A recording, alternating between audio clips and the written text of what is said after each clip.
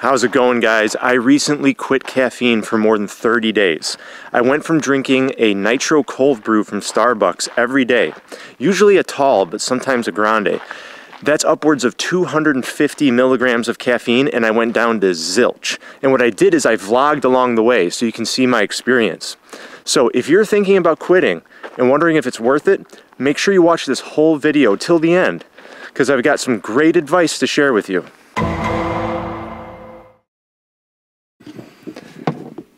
All right, day one, guys. To be honest, the morning was pretty tough. Instead of having coffee like I usually do first thing in the morning, obviously I had something different. I had lemon water, just half a lemon squeezed into a glass of water. It really was not the same as having coffee. So I had to get out. I had to get out and move, go on a walk just to take my mind off of it and really wake up. And even then, I felt pretty dull throughout the morning. But luckily, today's the 4th of July, right? Independence Day, or Independence from Caffeine Day, as I'm calling it. So it wasn't so bad. I was busy. We went to a parade, and then after the parade, we went with some family to go swimming. And just got back from swimming now. It's almost dinner time, so we're going to make dinner and then go see some fireworks. So it was actually a pretty busy day, kept me going, and I think that helped a lot, but we'll see how tomorrow goes. Alright guys, it's day 2. I got my bull bar out here. I'm training one-arm chin-ups and a little bit of front levers too after I'm done with this. But yeah, all I gotta say is, like, I did not sleep well last night. It was bad. I slept, well, first I had trouble falling asleep for like an hour, it felt like, and then I only slept 3 hours, and I woke up, I was awake for what felt like 1 to 2 hours, and then I fell back asleep again eventually, but I did not get a full night's sleep. No way. That was not a full night. Kind of gloomy feeling, although a little better than yesterday. And I just miss coffee. You know, lemon water and herbal tea is just not cutting it for me, but I'm gonna just white knuckle it, as my friend says, and I'm gonna keep going through this and hopefully it'll get better. All right guys, day 3, no caffeine. The new thing is that I have a headache, and it's like up here above the temples. Now, I don't know if the headache is a result of no caffeine, or I was out in the sun moving furniture all day helping my brother move, because he's relocating to a new home. So I really don't know what the headache is from, but I'm not taking any painkillers. I'm not the kind of person to take pills unless I really absolutely have to. But it's not a bad headache, it's just a minor headache up here. Other than that, same old, like the insomnia was still there last night. Took me a good hour and a half to fall asleep, unfortunately. And the morning wasn't too bad. I had to get up and go. I had so much to do today, I didn't even think about coffee. I just grabbed some water and off I went. And life isn't as dull and somber. I'm definitely feeling a little happier, so that's good. But we'll see how things go. Let's see what tomorrow brings. Alright guys, day 4. I was just shooting a different video for Minus the Gym, so that's why camera's on a tripod and everything. But headache is gone. Okay, so that was just yesterday on day 3. Maybe that was from being out in the heat all day moving furniture, I really don't know. But head is feeling better. Insomnia is still the same. So unfortunately I had trouble falling asleep, just a little bit of trouble falling asleep, but then I woke up in the middle of the night for 2 hours, so definitely not much better. Other than that, things are the same. I'm getting used to the new morning ritual, not missing coffee too much, although I admit the smell is tempting still. But here's something new I want to mention, okay? Constipation is a common withdrawal symptom for caffeine. I'm not constipated, but I will say that number 2 is less frequent. Okay, I'm still going every day. You know, being plant-based and high fruit, you know, high raw kind of diet, I go 2 or 3 times a day normally. But now it's been like once, maybe twice at most. So it has slowed down. It's like the peristalsis in my digestive system has slowed down or something. So I just want to mention that for anyone who might try this. Definitely, it seems like caffeine stimulates the bowels, and that might slow down a bit. But other than that, I'm doing okay. We'll see how tomorrow goes. All right, guys, day 5, no caffeine.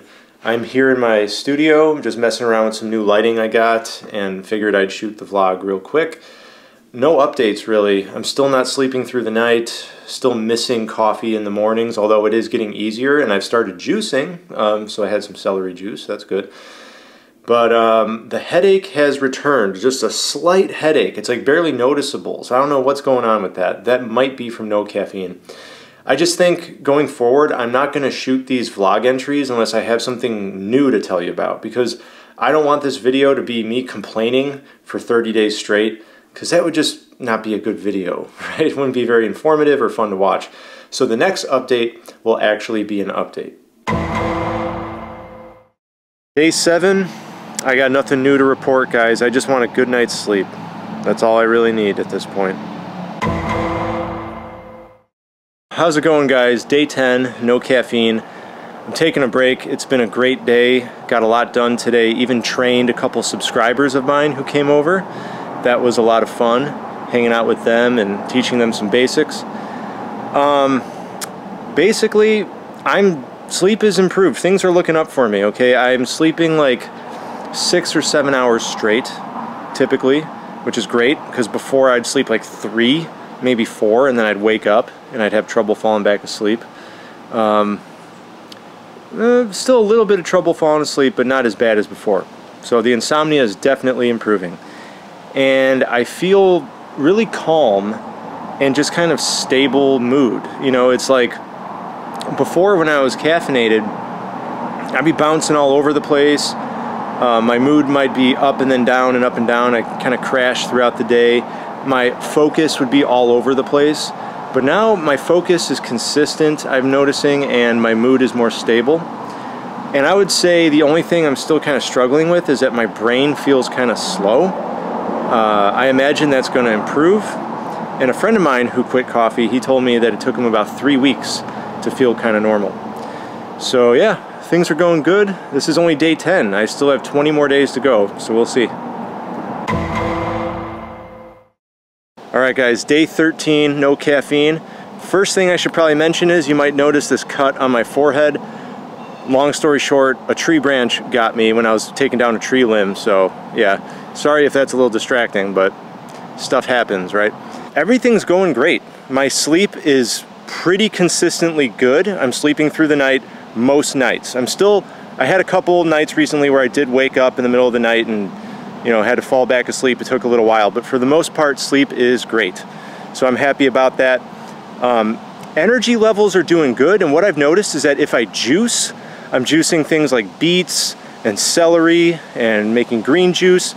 If I make just 1 or 2 juices, especially in the morning, that really helps me with the energy and the brain fog and any of that kind of gloomy feeling, but that's mostly gone anyways.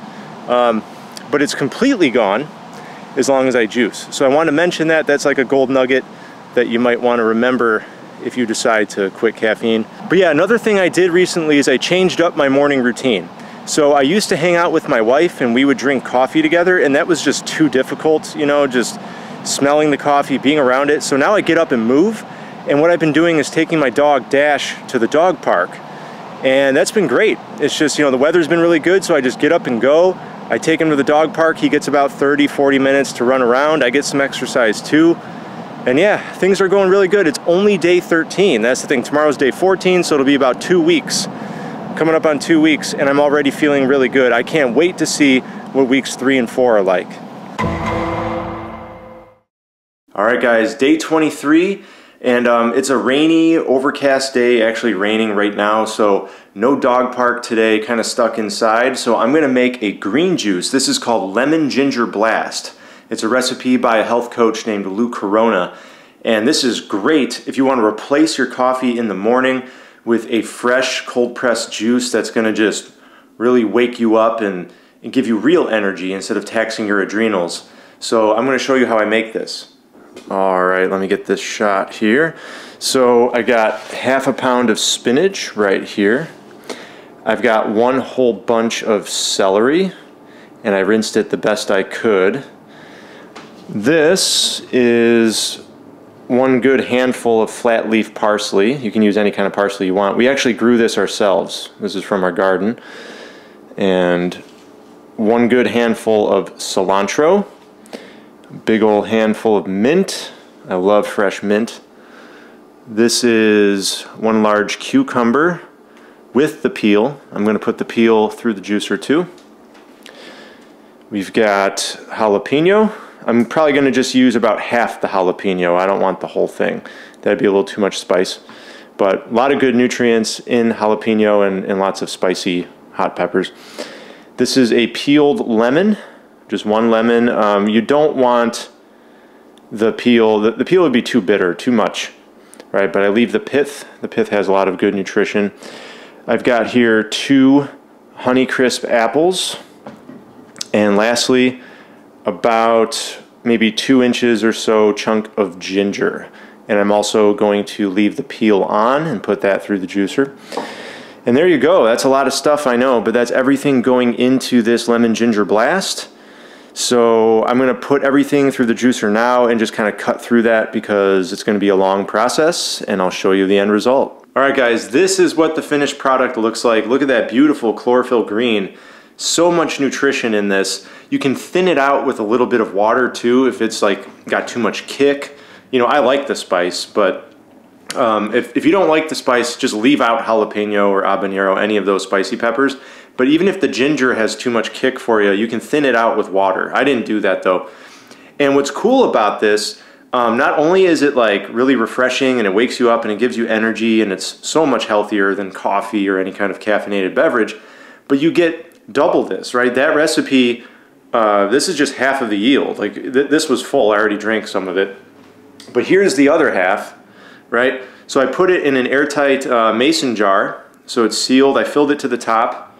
I had to add a little bit of water, but so no oxygen is getting into it because it's sealed airtight and it's filled to the top. And I'm gonna put that in the fridge and I'll save it for tomorrow. So now I made 1 batch, but I get 2 days out of that 1 batch. So that's pretty cool. It does take a while, but like this really helps, you know, if you're struggling with like quitting caffeine and you know, that morning coffee, try juicing. Don't start with this recipe necessarily if you're a newbie, but just like start with any kind of juice. You know, get yourself a juicer, invest. And what you'll see is that these natural whole foods, these fruits and vegetables, they wake you up so much better and so much more naturally than caffeine ever could.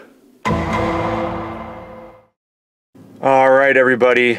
This is day, let's see, August 8th, and I started July 4th, so it'd be day 35? Yeah, because 31 days in July.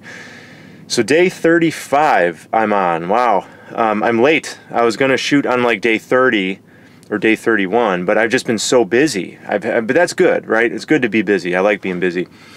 But here's the deal, guys. I want to sum this up. I want to tell you what my entire experience was like, and I want to tell you, was it worth it? Based on my experience, okay? The first week was pretty bad. As you saw, I did not sleep well. I felt depressed. I felt gloomy. I had a headache that came and went. I was just kind of miserable. Not like too miserable to function, but yeah, the withdrawal was real. And it was a pretty bad week because there was like this little layer of misery over me the entire first week. Then on the second week, it's when things started to get better. I started to sleep better. I remember still feeling depressed, still feeling kind of gloomy, and like my brain was slow. But that second week was getting better. And by the third week, I actually started to feel pretty good. You know, like things were returning back to normal. That third week was when it's like the sun came out finally and the skies weren't overcast. And now here I am, and I can tell you guys, I think it was definitely worth it. It was tough, but here's the thing. There's a lot of benefits I could tell you about, right? I don't get cold hands and feet anymore because that's what caffeine did to me. It made my fingers and my toes feel cold for some reason. I don't have those ADD symptoms, like feeling like I can't focus on one thing for a long period of time. I don't feel jittery or anxious at all when I'm talking to crowds of people or meeting with a bunch of people, and I actually used to get anxiety, so that's good. It helped my anxiety quite a bit. My skin, I feel like my skin looks a little better, more hydrated, but I'll tell you what the best benefits are, in my opinion. There's 2 really awesome benefits. The first is that I'm sleeping great. My sleep is so deep, and I'm dreaming, like more vivid dreams. And that to me right there is worth it, because I wake up feeling rested. Like, you don't realize it. Even if you're sleeping 8 hours when you're caffeinated, you're probably not getting restful sleep. You're not getting as much deep sleep as you should be. So keep that one in mind. But also, when you wake up in the morning feeling so rested, just drink some water and off I go. I start my day. It's fantastic. I don't have this beverage that I have to make just to feel normal, just to get out of that fog and to not feel grumpy and crabby. So that's really the best, right? The deep sleep, the awesome sleep, and not being dependent on a certain chemical to feel normal. That's definitely why it's worth it, guys. And I have a couple, like I mentioned, a couple gold nuggets, some good advice to tell you guys. I already mentioned one of them in a previous vlog entry, and that's fruits and vegetables, right? Embrace fruits and vegetables. There's something about them. It might be the structured water. It might be all the phytonutrients or the vitamins and minerals. I don't know what it is. But when I eat like a fruit salad or drink a juice, which has been my main go-to, it just livens me up. It gives me this energy different from caffeine, right? Because caffeine is taxing your adrenals. But the fruits and vegetables just liven me up and make me feel really good. So it helps with the feelings of lethargy and depression. So if you're suffering from that with your withdrawal symptoms when you quit, just keep that in mind. Even if you don't have a juicer, just eat some fruits and vegetables. They really do help, especially the water-dense ones like melons. You know, if you can get your hands on any like really ripe melons, or grapes are a good one. You know, like celery, vegetables like celery are really water dense, and I've been making celery juice. So try that out. But also, the other really good advice I can give you guys is keep in mind that I quit from drinking one nitro cold brew from Starbucks, which is like, I think on average 250 milligrams or maybe 200 milligrams of caffeine. And that was about it for my daily consumption, somewhere in there. But if you've been consuming more than that, if you've been consuming, say, 500 milligrams or more per day, you might have really rough withdrawals. Like, you might not even be functional when you quit. So I would recommend in that case tapering, like lower your usage. If you're drinking multiple cups of coffee per day, you know, try cutting down by 1 cup at a time or even half a cup at a time, and let your brain and body adjust to that before, you know, cutting down some more. And then once you get down to like that last cup or that last half a cup, then quit cold turkey. And I think the withdrawals will be much more manageable if you do it that way. But there you go, guys. I hope this was helpful for you if you're thinking about quitting. And hey, make sure you hit that subscribe button and turn on notifications, not just to see all my fitness content and all my nutritional content, but also when you tune in future videos, make sure I'm not holding a coffee, because it's my intention to stay off of coffee, to not be addicted to caffeine. I'm still going to allow myself, like, if I want to put cacao powder in my smoothie, you know, because I love a chocolate smoothie, even kombucha, you know, that I think kombucha has a little bit of caffeine in it.